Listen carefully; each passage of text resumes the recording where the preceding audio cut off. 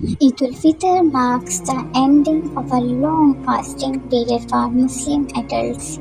The celebration at the end of the fast allows Muslims to show their gratitude to Allah for giving them the strength to complete their fast.